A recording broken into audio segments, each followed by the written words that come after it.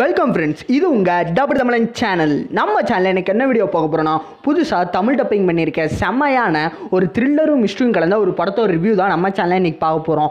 நம்ம சேனலில் இது வரைக்கும் சப்ஸ்கிரைப் பண்ணாதவங்க சப்ஸ்கிரைப் பண்ணிக்கோங்க. ஏன்னா இப்போல்லாம் நம்ம சேனலில் டெய்லியும் ஒரு டிஃப்ரெண்ட் கேட்டகரி படத்தோட ரிவ்யூவும் புதுசாக தமிழ் டப்பிங் பண்ணுற ஒவ்வொரு படத்தோட அப்டேட்டும் கொடுத்துட்டே இருக்கும். அதனால் நம்ம சேனலில் இது வரைக்கும் சப்ஸ்கிரைப் பண்ணாதவங்க சப்ஸ்கிரைப் பண்ணிக்கோங்க. அப்படியே பக்கத்தில் இருக்க பெல் ஐக்கானையும் கிளிக் பண்ணிக்கோங்க. அப்போ தான் நம்ம சேனலோட ஒவ்வொரு வீடியோ நோட்டீஸ் வரும். ஓகே ஃப்ரெண்ட்ஸ், வாங்க வீடியோக்குள்ளே போகலாம்.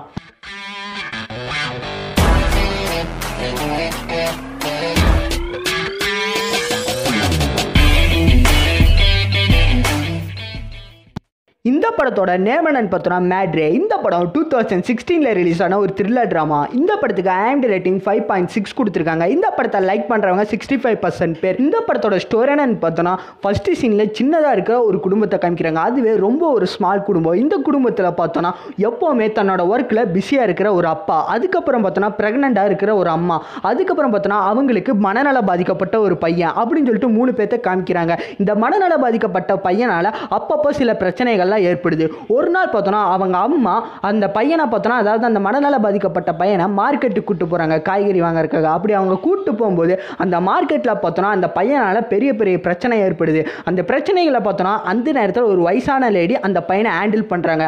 அதாவது அந்த பையனோட நிலைமையை புரிஞ்சுட்டு அந்த பையனை பார்த்தோன்னா கரெக்டாக அந்த நேரத்தில் ஹேண்டில் பண்ணி அந்த பிரச்சனையிலேருந்து அந்த பையனை காப்பாற்றுறாங்க. அதுக்கப்புறம் பார்த்தோன்னா அவங்க அம்மா வீட்டுக்கு வந்து யோசிக்கிறாங்க. என்ன யோசிக்கிறாங்கன்னா, ஏன் இந்த வயசான லேடிவே நம்ம பையனுக்கு ஒரு கேர்டேக்கர் மாதிரி நம்ம வச்சுக்கூடாது அப்படின்னு சொல்லிட்டு யோசிக்கிறாங்க. இந்த யோசனையை பார்த்தோன்னா அவங்களோட ஹஸ்பண்ட் கிட்ட சொல்லிட்டு அந்த வயசான லேடிவே இந்த பையனுக்கு கேர்டேக்கராக வைக்கிறாங்க.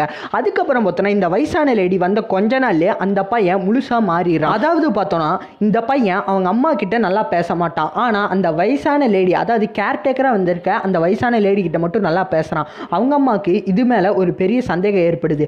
அதுக்கப்புறம் பார்த்தோன்னா அவங்க வீட்டில் அவங்க ஹஸ்பண்டுக்கும் இந்த ஒய்ஃபுக்கு பார்த்தோன்னா சண்டை ஏற்பட்டுட்டே இருக்குது. இவங்க 2 பேத்துக்குள்ள சண்டை ஏற்பட்டு ரொம்பவே முத்திடுது. அதுக்கப்புறம் அவங்க அம்மா யோசிச்சு பார்க்குறாங்க, இந்த சண்டைக்கெல்லாம் என்ன காரணம் அப்படின்னு சொல்லிட்டு ஒரு நிமிஷம் யோசிச்சு பார்த்து இதுக்கு பின்னாடி ஏதோ மிகப்பெரிய சதி இருக்குது அப்படின்னு சொல்லிட்டு அவங்க அம்மா யோசிச்சு இந்த சதிக்கெல்லாம் காரணம் இந்த வயசான லேடியாக தான் இருப்பாங்களோ அப்படின்னு சொல்லிட்டு யோசிக்கிறாங்க. அதுக்கப்புறம் பார்த்தோன்னா எதனால் இந்த மனநல பாதிக்கப்பட்ட பையன் இந்த வயசான லேடி கிட்ட மட்டும் நல்லா பேசி பழகிறான் அப்படிங்கிறத அவங்க அம்மா கண்டுபிடிக்க ட்ரை பண்ணுறாங்க. அதுக்கப்புறம் இவங்க வீட்டில் இருக்க பிரச்சனை எல்லாம் தீர்ந்துச்சா இல்லையா, இந்த வயசான லேடிக்கும் இந்த பையனுக்கும் என்ன சம்மந்தம் அப்படிங்கிறத அவங்க அம்மா கண்டுபிடிச்சாங்களா இல்லையா அப்படிங்கிறதா இந்த படத்தோட மிச்ச ஸ்டோரி. இப்போ இந்த படத்தோட பாசிட்டிவ் என்ன நெகட்டிவ் என்ன அப்படின்னு சொல்லிட்டு பார்ப்போம். ஃபர்ஸ்ட்டு இந்த படத்தோட நெகட்டிவ் என்ன அப்படின்னு சொல்லிட்டு பார்ப்போம். இந்த படத்தோட ஸ்டோரி தான் இந்த படத்துக்கு மிகப்பெரிய நெகட்டிவ். ஏன்னு பார்த்தோன்னா இந்த படத்தோட ஸ்டோரி ரொம்பவே சுமாராக தான் இருக்குது. ஆனால் இந்த படத்தோட ஸ்க்ரீன் பிளே பார்த்தோன்னா அதுக்கு அப்படியே ஆப்போசிட்டாக இருக்கும். இந்த படத்தோட பாசிட்டிவாக பார்த்தோன்னா இந்த படத்தோட ஸ்க்ரீன் பிளே தான். நமக்கு இந்த படத்தில் பெருசாக ஒன்றும் போர் அடிக்காமல் எப்போவுமே படத்துக்குள்ளேயே நம்மளை வச்சுருக்காங்க. அதாவது இந்த படத்தை ரொம்பவே இன்ட்ரெஸ்டிங்காகவே வச்சுருக்காங்க. முக்கியமாக சொல்லணும்னா இந்த படத்தோட கிளைமேக்ஸ்லாம் பார்த்தோன்னா இந்த படத்தில் ரொம்பவே மிஸ்ட்ரியாகவும் த்ரில்லராக கொண்டு போவாங்க. இதுதான் இந்த படத்தோட பாசிட்டிவ் அண்ட் நெகட்டிவ்.